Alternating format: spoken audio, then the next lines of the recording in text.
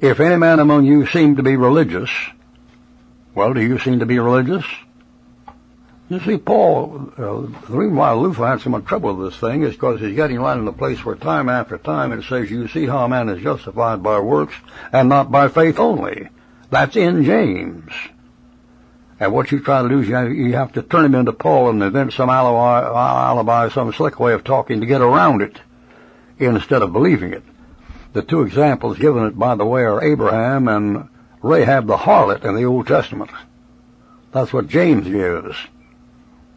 If any man among you seem to be religious and bridleth not his tongue, well, God knows there are plenty of people like that, but deceiveth his own heart, that man's religion is vain.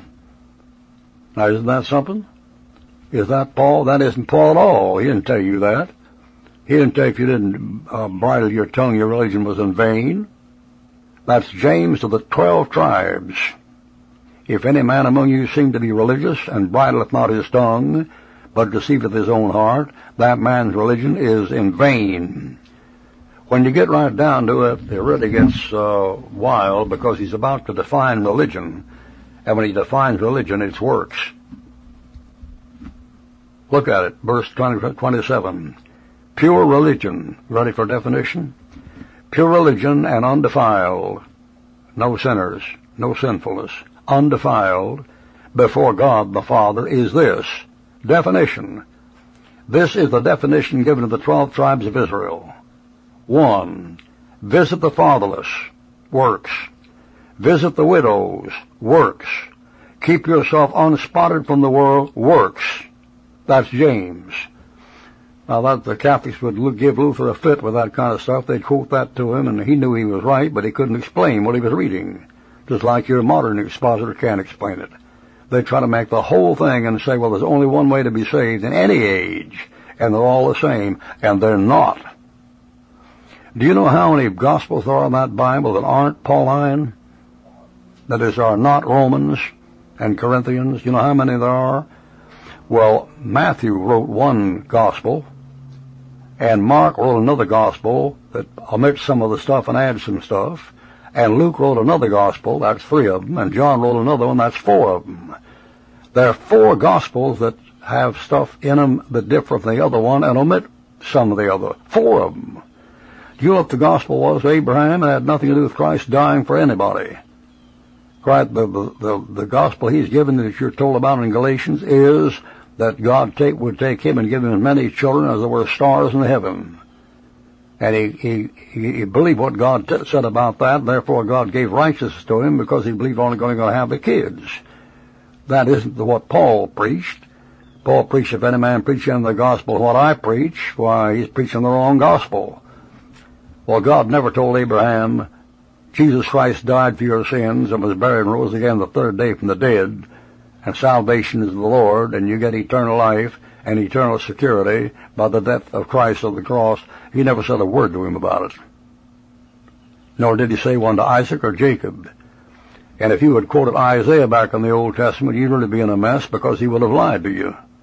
If you were in the Old Testament and preaching the Pauline gospel, you'd take it from Isaiah chapter 53, and Isaiah 53 is written in the past tense, before Christ died for anybody. You'd be lying. You'd be saying he was ruled for our transgression, he was bruised for our iniquities, when he wasn't. Now, that's the kind of thing you get, and the reason why you get this cheap, shallow type of Christianity you have today is your modern scholars, for every time they find a passage they can't understand, they change it, or they misinterpret it. They fix it up so they can understand it, and then say, well, that fixes that. No, it doesn't. It makes a great big mess. Pure religion and undefiled before God the Father is this.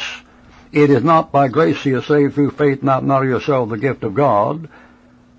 It is visit the fatherless, works, the widows, works, and keep yourself unspotted from the world. Try to live the sinless. Works. Right in front of your face. And it isn't even aimed at the body of Christ. It's aimed at the, quote, 12 tribes of Israel. Got it? Well, if you got it, you know much more than they know at the first 20 biggest seminaries in the United States. They could do nothing with it. It had them bamboozled like it did Luther.